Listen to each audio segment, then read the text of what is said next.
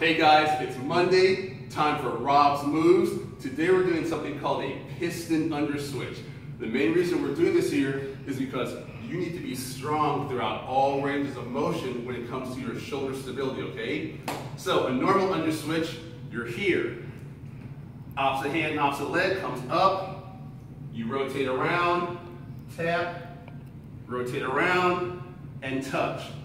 The only difference, we're actually going to be pumping our shoulders, okay? So you start here, pick up opposite hand, opposite leg, pump up and down with your shoulders, rotate sideways, pump up and down, all the way over, pump up and down. Rotate back to the side, pump up and down, back to the front, pump up and down. Make sure you do it on the other side, and I'll talk to you soon.